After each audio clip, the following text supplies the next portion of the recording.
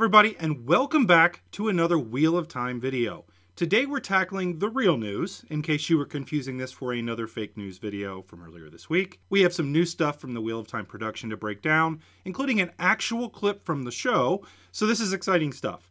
At the end of the video, I'll also be announcing a super cool contest with some real-life prizes, so stay tuned to the very end of the video to find out how to enter and how you can win. Before we get to the news though, big thank you to NordVPN for sponsoring today's video, but more on them a bit later. Also, make sure to like the video and subscribe to the channel to get more Wheel of Time content. That's what I do here. So let's hit the spoiler warning for the video. Today's video will carry a spoiler rating of red, with major spoilers running all the way through The Great Hunt, the second book of the series. If you have not finished book 2 of the series, then go ahead and finish that and come back. You have been warned. So let's get right into the news, and let's start with some news that dropped a few weeks back that I even mentioned in my fake news video the other day. David Buckley, the man that was hired to score the Wheel of Time, apparently left the production back in October of 2020. Now, no reasons were given for his departure, and we've not really heard anything about a replacement, but I can only imagine that this was mostly a scheduling conflict. Now, remember that the Wheel of Time production was delayed last year due to COVID-19. Composers like David Buckley will typically have multiple projects planned, and my guess is due to the delay in the completion and then the filming, he was unable to score the episodes completely in the time that he had allotted for this project, and likely he had a conflict for 2021, and so they went a different direction. Now, obviously there's no confirmation of this, but I would doubt that there were creative differences between the showrunners and Buckley. Now, this does explain a little bit about why we haven't heard any original music from the show yet in any of the teasers we've gotten. It would seem that the score is not yet completed, or it's just not ready for release. Now, at the end of the day, I'm not really super concerned for the show. Typically, as we talked about before, scoring is done at the completion of filming.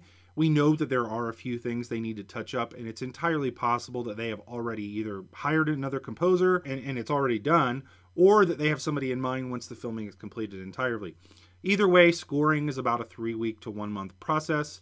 We have plenty of time. I don't think there's anything to be concerned about. Now let's move on to our next piece of news, and it comes in the form of some pictures. Now, as reported by WhatSeries.com, several photos of Dolsky Mlyn have surfaced. I probably butchered that name, sorry. This location is an old mill in the Czech Republic that was used for filming in Block 1, or in other words, the first 2 episodes. The site is a location that's often used for filming for fantasy shows, like with Game of Thrones having filmed there before as well.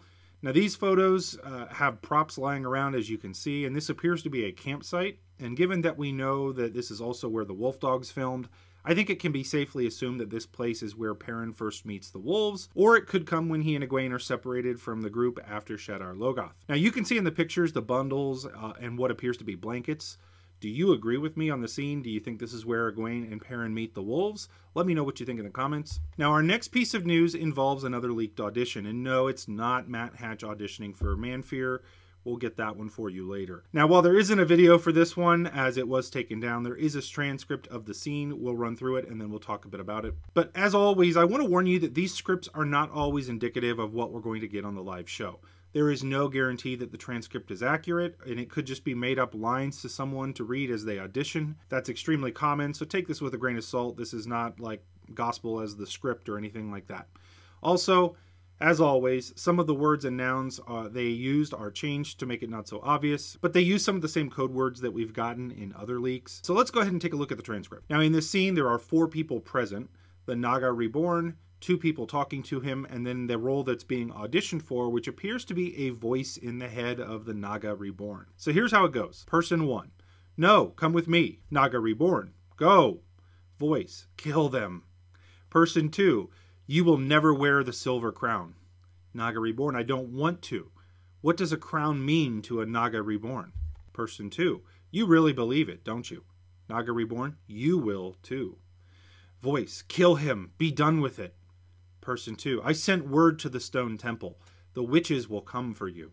Naga Reborn, those women should be following me, not fighting me, but they're afraid. Afraid that the Naga will break the world again, throw us back thousands of years, just like the last one did. They forget that the Naga is just as likely to save the world as break it. Voice, kill him, show your power. Naga Reborn, is that your solution to everything? Person 1, who are you talking to? You've gone mad already? Voice, kill him, kill him. So the Naga Reborn has been code for the Dragon Reborn throughout the leaks that we've gotten. I think it's safe to say that the Naga reborn in this case is Logain. This video was uploaded in October of 2020, according to Watt Series, which would somewhat correspond when there was filming going on in Segovia, Spain, and that's what we can assume were Logain scenes. So I think this is more than likely Logain. Now, the scene appears to show him in the process of going mad from channeling as he's hearing voices in his head. Now, we've heard other leaked auditions, and that they're going to be showing Logain showing some signs of madness, probably in a way to show us what Rand will eventually be in for. We know that Logain will have a larger role in the show based on previous interviews, so this is probably a glimpse into that larger role. What do you think of the scene? Do you think this is Logain, assuming the script is real? Let me know in the comments. Let's hit one more piece of casting news before we get to the main event. We've got some confirmation on one of the casting choices that we had heard a couple months back. Back in October of 2020, we heard that actors Thomas Channing, Sandra Yee Sensendiver, and Amir Chadha Patel were discovered to be a part of the cast and a part of Block 4 filming, which would imply that they were Shienarans. We now have confirmation, at least according to his CV, that Amir Chadha Patel would be playing the role of Ingtar Shanoa. Now, obviously, Ingtar is a fairly big role from the books, at least for the story of The Great Hunt, but I don't necessarily think that this casting means that we're going to be seeing The Great Hunt be a part of Season 1. Keep in mind, Ingtar is introduced in The Eye of the World, so his presence makes sense, and it would be wise to build up his character a little bit now, especially considering the reveal of him being a Dark Friend at the end of The Great Hunt. I really think they want to add some character to him so that that actually has some impact. And I really hope they stick with that, simply for fan reasons. I really want to see Ingtar have this arc where he does end up redeemed. And I really, really hope there are some small, tiny, almost unnoticeable hints that he might be a Dark Friend in the show, but not necessarily told, just so we can kind of speculate and kind of know what's going on. I love that type of foreshadowing, and so I hope they drop very small hints, even in Season 1. Now, Amir is most recently known for his work on the television show The Third Day on HBO, where he has the recurring role as a preacher alongside Jude Law. That show released at the end of 2020, and although I haven't seen it, it appears the role was large enough that he made it into 5 of the episodes. I was able to find some hilarious videos that he apparently made for YouTube. I have one linked in the description of the video. I laughed my ass off. I understand that this type of humor is not for everybody, but you can certainly tell he has a certain vibe to him. He's very talented. I'm curious what you all think of him as Ingtar. I'm certainly excited. Now, the last piece of news is the major stuff, as Amazon just released a short clip from the show as a teaser, and the big reveal of a major prop from the show. Now, before getting into that, I want to take a minute and tell you about a service that I use every single time I'm on the internet, and it's something that you really should not go without. If you use the internet, safety, privacy, and basic internet freedom are some of the major things that you need to consider. Companies and internet providers not only track what you do and where you go, but they lock you out of content based on where you live. One thing that you absolutely need to do if you use the internet in really any capacity, and especially if you do things like online banking, is get a VPN service. A VPN protects your privacy, allows you to surf the web in safety, and allows you to cross national borders and watch content that is geo-locked. The great news is I've partnered with NordVPN, the #1 provider of VPN services in the world. They are known throughout the world for safety. They don't do any form of logging at all, so your movements are completely safe and secure. And right now, for the next 50 viewers, you will get 68% off their 2-year plan, which is a measly $3.71 a month. For something that you should already have. All you have to do is click the link in the description of the video. Check it out now. Let's get back to the video. So let's tackle the main event here, and that was the clip that Amazon released this past week. This past Wednesday, Amazon released a short clip that reveals a famous prop from the show, a mysterious line of dialogue, and a mysterious image that has a lot of people talking. So let me go ahead and play the clip through. It's a short clip, so I'm going to play it a couple times in a row so you can get a feel for it. Let's go ahead and take a look.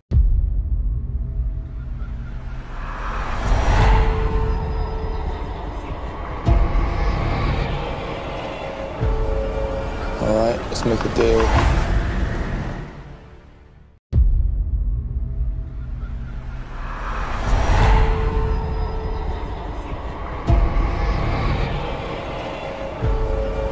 Alright, let's make a deal. Now there is so much here. Let's start with my immediate reaction. The first thing I thought of when looking at this is that it felt very much like it was real footage rather than the conceptual things that we've been getting. The lighting and video quality, and not to mention the dialogue, indicate a real clip from the show. Now, despite the clip being incredibly short, there is a ton packed into this. And how cool is it that we're at the point we're starting to see clips from the show? I'm pumped. So that has me really excited for what comes next. But let's go ahead and take a look at the video itself. The text that shows at the beginning reads, "He moves toward it, blowing dust away. The iron is rusted and decayed and cracks as he opens the case. And inside, he sees something protected from the ravages of time. A ruby-encrusted dagger. It must be worth more than anything he's seen before.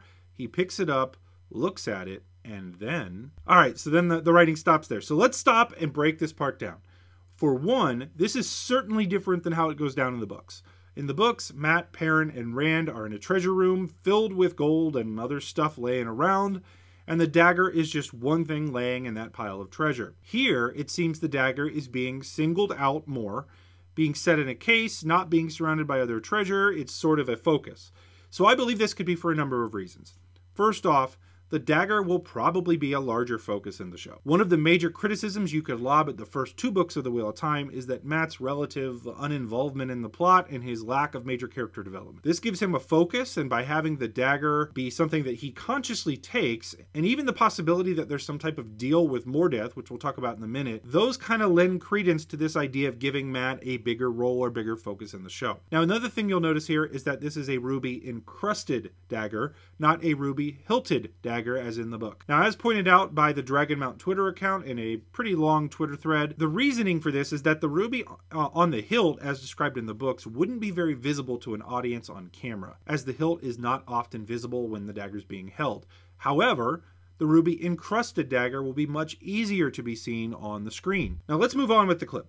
The window appears to be the church at St. Wenceslas that we know they filmed at early on in the filming. This scene, along with the title on the video as "Where the Shadow Waits," pretty much tells us that this scene is taking place in Shadar Logoth, if that wasn't already obvious. We then move on to a shot of Matt's hands opening the box and taking the dagger. Now, with anybody doubting that these are Matt's hands, these are seemingly the same outfit that he's wearing in the picture that we have of him and Rand from way earlier in the filming. So I think this is pretty certainly Matt. And let's talk about the dagger itself. The dagger is in a sheath, so the blade isn't exposed in this shot, and as we mentioned earlier, the ruby is encrusted on the side of the dagger. I love the intricate work on the sheath and the handle for the dagger. The blade itself isn't quite as curved as you see in the chapter thumbnail or in the descriptions in the book, but I'm not sure that that matters too much, although I am certainly curious as the reasons for that change. One thing that is odd here is the voice of presumably Barney Harris as Matt saying, "All right, let's make a deal." Now, this is not a line from the book, and it's certainly interesting given the context of Matt picking up the dagger. This has led to a ton of speculation as to what the line might be for, who he might be talking to, from Padan Fain to Mordeth to even one of the other boys. Now, I'll give my general thought here, and that is that this is not something that was uttered at the time Matt picks up the dagger. It's likely something that was edited in later, that dialogue was put in later, but it is in the same context. So it's probably, in my opinion, Mordeth wanting to make a deal with the boys to keep some of the treasure and help him take it outside. That would be my guess if we're just going based off the books. The last thing I've mentioned here is the symbol that shows up at the end. I probably would have missed it if not for the description on Twitter saying that the video ends with something mysterious. Now, that line certainly not only implies that there is something to look at here, but also that it was left deliberately mysterious and was put there with purpose to cause discussion. Well, it has certainly succeeded at that. There have been people online saying that it's the imprint of a dragon and many other things. I think a lot of these guesses are as good as any others. I don't think there's really any definitive way we can tell what this is. The only thing that I'm going to add to that discussion, though, a lot of the proposed ideas are based around dragons and Rand, and I would think that given the context of the video, the sign would have something to do with Matt. I feel like it's a snake sign for some reason, just because it has to do with Matt. So maybe it's an allusion to snakes and foxes. Again, it doesn't make a ton of sense, but I just feel like that symbol has to do something with Matt. Anyways, I have some general thoughts overall. If you want, by the way, a super deep breakdown of the clip, going through every little screen, all of that stuff, check out Unraveling the Patterns video on the subject. It is outstanding and thoroughly detailed.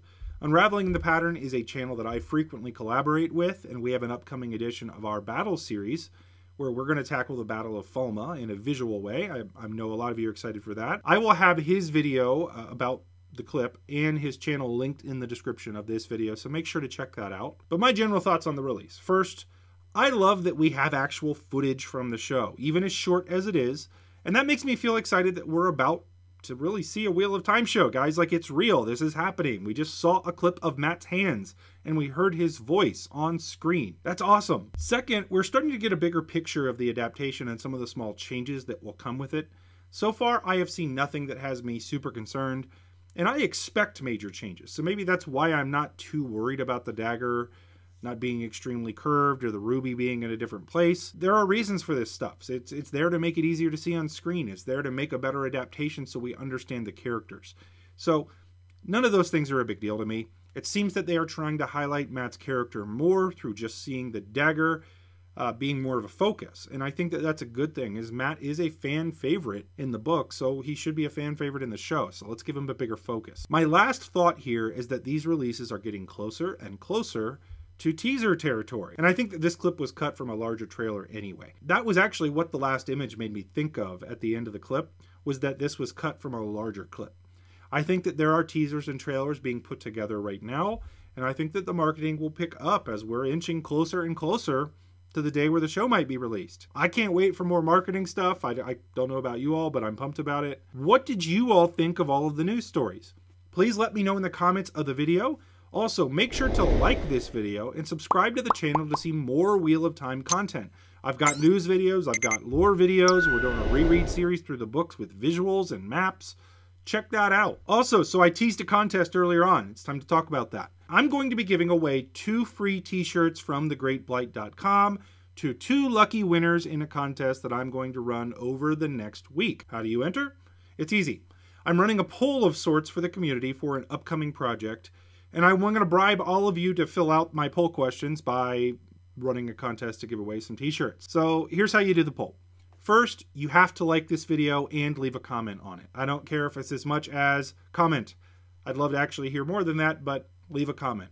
That's required to enter. Then you need to join my Discord server, which is actually super simple, by the way, if you're not a Discord person. You just click the link in the description of the video. It completely runs you through the process. You make an account. Cool. Then, once you're in my discount, there is a channel called Contest. Head there and you will tell me your first name, your favorite book in the series, your least favorite book in the series, what you are most excited about for the show, and then finally, tell me your Wheel of Time story. What do I mean by that? I want to know how you found the books, maybe a story of what they mean to you in a special way, or maybe even how they've impacted your life. There will be information in the Discord about this, so you don't need to remember it all from here. Just join the Discord server after watching the video and find that channel and enter your info, and then you're in. Also, you have to have liked this video again, just a reminder, left a comment here as well to be entered. Now in a week, I'll pick 2 random winners and contact you on Discord so you can pick out your shirt. That's it. So make sure to get yourself joined in the contest. Make sure also to check out NordVPN as well, and check out the Patreon if you want to financially support not only the YouTube channel, but thegreatblight.com. We have a major update coming soon to the website, so we are working towards that and super excited about what this will mean for the community. Thanks to all of you who already contribute and support the channel and the website. I couldn't do this without you. Special thanks to Darius Sadai for partnering with me on the website and helping financially as well, and putting in work to help make this wiki come to life. Thank you to everybody for watching, and until next time, peace out.